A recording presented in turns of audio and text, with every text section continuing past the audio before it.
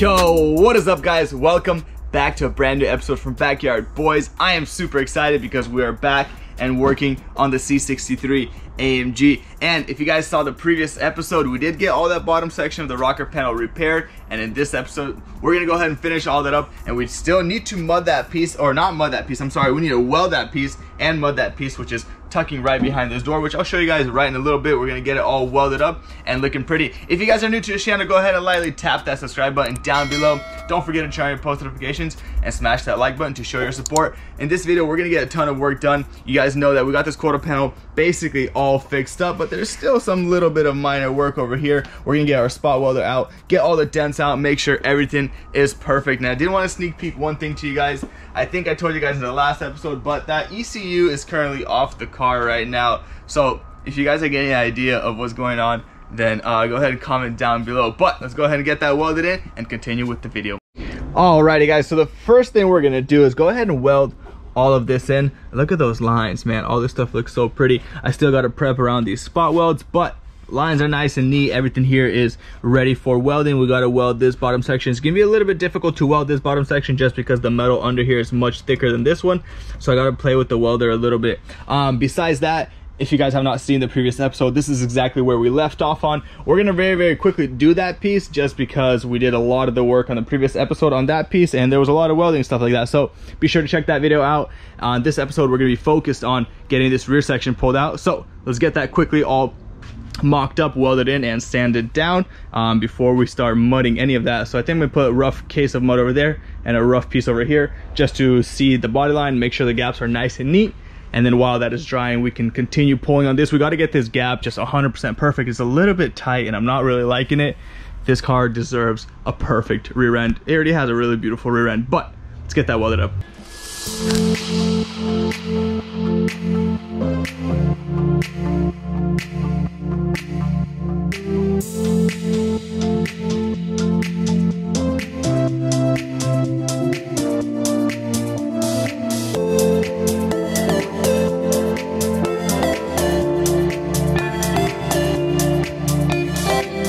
Alrighty, before we do get too far into the video, because I am definitely getting carried away trying to get this whole entire Mercedes buckled out and all pretty for you guys, I wanted to tell you guys about Throttle. You guys may know Throttle from building some epic builds. They've had a super clean WRX STI wide body, which was just absolutely gorgeous in my opinion. Love that blue color with that lime accents. We had the 335 build, we had the MR2 build, we had the 240 SX build, which was just crazy. But right now they have a 2003 Evo 8, which is completely built as well, and they want to give it away to one of you guys. Let's go ahead and look over this Evo 8, which is absolutely stunning in my opinion. It has got a stage 3 custom paint job by SOS Customs, which just completely glisters in the sun. It's got only 55,000 miles, and like any of my cars, that car carries a clean title. Yeah, kind of roasted myself, but it is what it is. It is running on a pure turbo, which is upgraded turbo, and running on E85 fuel. Dude, that sucker screams, trust me on that. It's got some Moton Club Sport suspension, Save-On carbon fiber hood, new StopTech brakes all around. The car is absolutely mint.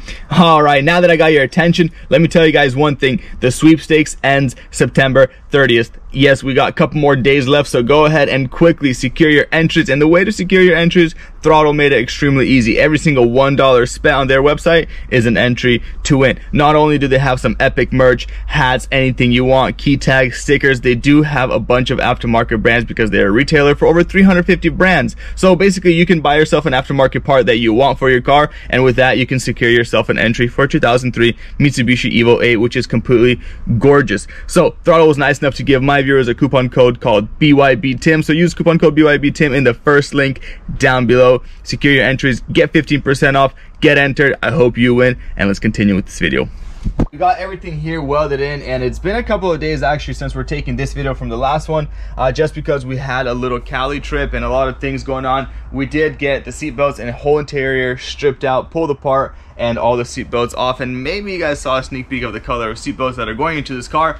But The interior video is going to be coming out next week. We're going to go ahead and assemble this whole entire interior. We got all the airbags. It's going to be looking pretty. So that's just a little update for you guys. And then here, the welds were just kind of funny in some places. I don't know why they were acting up. Either the welder was acting up because it was just being weird. But regardless, we're going to knock everything down. It's going to look pretty. It's going to look OEM. Right now, what we got to do is actually exactly what I just said. Knock everything down, apply some mud here. Like I said earlier in the video, apply mud here and continue getting that rear piece of the quarter panel all dialed in. We got everything pulled out. The gaps are looking very pretty, but now it's our time to get the spotter out and get all the minor stuff drilled out and everything perfect before we apply our first layer of mud. So let's get right into it.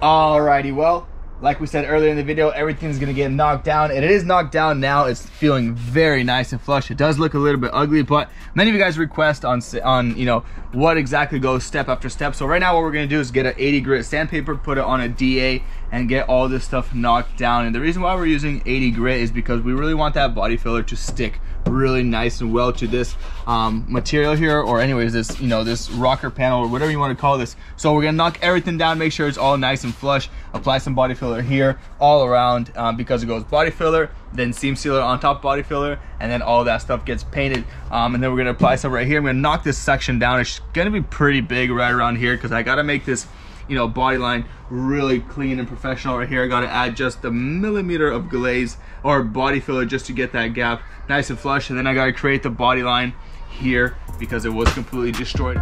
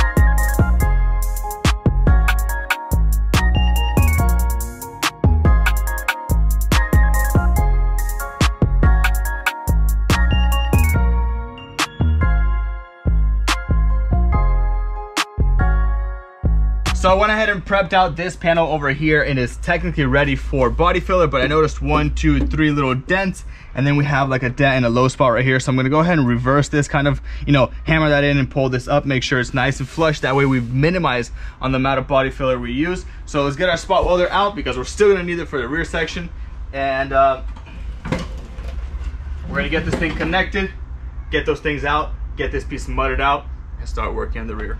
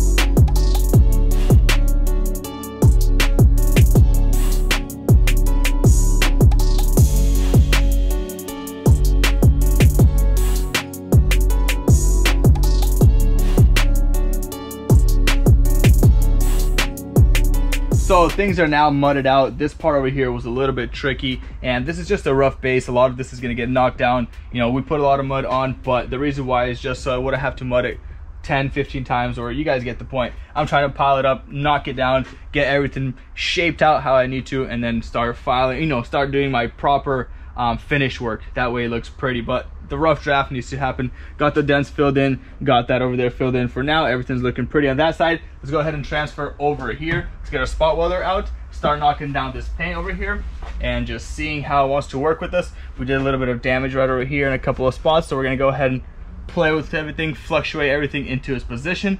Then we can knock all this down and apply some body filler. Man, this is gonna be a challenge, but pretty sure the result will be looking absolutely perfect.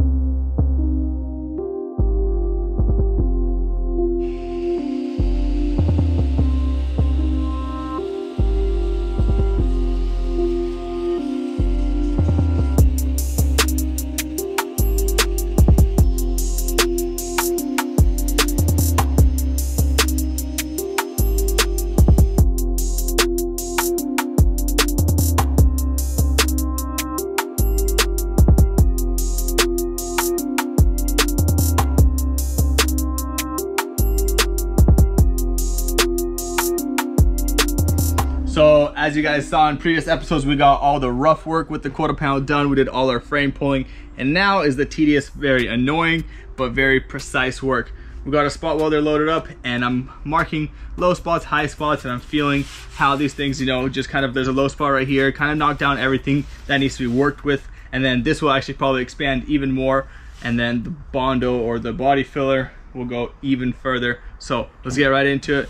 Can't really tell on camera how it looks like, but it's pretty bad so far. And if you can tell right here, look at this. Look how this stuff comes out, watch. Look at it. I don't know if you can see on camera, but boom, very slowly, very casually comes out, and it feels absolutely amazing right here. A little more. And then a lot of spots, for example, there's a low spot right here. And actually, let's see, there's a low spot and a high spot. So there's a high spot right here and a low spot right here. What I would do is I would hit it where the low spot is, and then I would put tension on it, and with a little hammer, like so, I would hit the low spot. And now what happens is it kind of reverses the low spot. Now that low spot and the high spot are now flush. Feeling really nice. The taillight is just in there. It's not bolted down or anything. I need it to make sure that I get this whole entire pocket properly set. Put you guys on a time lapse, show you guys some cinematic shots, get this quarter panel all dialed out.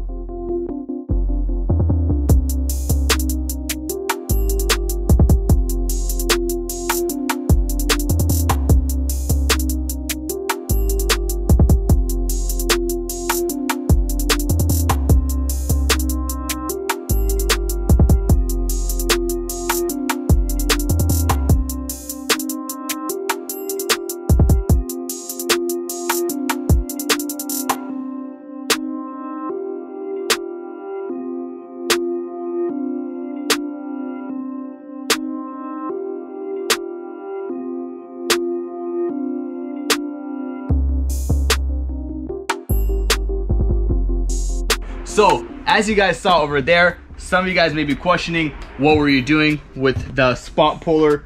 I guess this back end attachment of it right over here. This piece here actually shrinks metal. So you set the spot puller on a shrinking setup, and then you go ahead and do exactly what I did. And let me explain why I needed to shrink what needed to be shrunk. Is because for those OG people that saw this quarter panel initially when we just got the car, I was like kind of freaking out. I was like, man, we gotta switch this thing is bad. But kind of working with it, we got it to where it needs to be, and I am very happy. Like the gap here is just beautiful, and it's just looking absolutely phenomenal. The trunk gap, everything's lining up. This is, for me, a shocker. This is the hardest quarter panel I've ever done in my life. But let me explain why I used that little shrinker, metal shrinker. So when it was hit in there, it kind of you can see these where I shrunk it. It's kind of where it folded in there super hard, and when we pulled everything back out, this metal here stretched. It actually stretched a lot, and it was like a bulge. When I shrunk it a bunch, it basically went down to where it's supposed to be, and it's looking pretty right now. Right now what we're gonna do is go ahead and get the 80 grit DA, knock the rest of the stuff down. We do have a little dent up here which needs to be situated, and we're gonna put our rough draft of mud. We want to get this all looking nice and pretty, and then in the next episode we're actually gonna do our final work on, you know, on top of the mud work, and then we have a lot of work inside over here, which is gonna be kind of annoying and pretty tedious work. So stay tuned. Let's get this all knocked down and apply the first layer of glaze.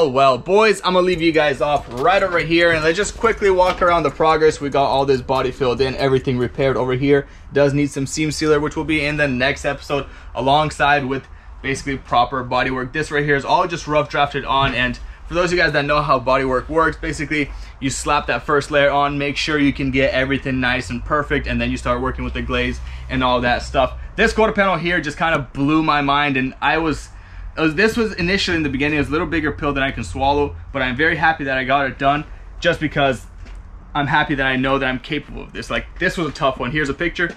Boom, that's pretty insane. And for those new viewers, smash that subscribe button if you guys want to see some cool content. Anyways, with all that being said, thank you so much to Throttle.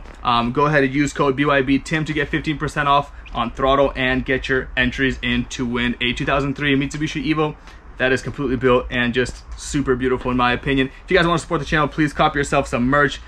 We have an OG one right here that's always on the website. We got some new ones as well. Thank you so much for everything. Go ahead and drop a comment down below. Smash that like button. I'll catch you guys in the next episode. Peace out.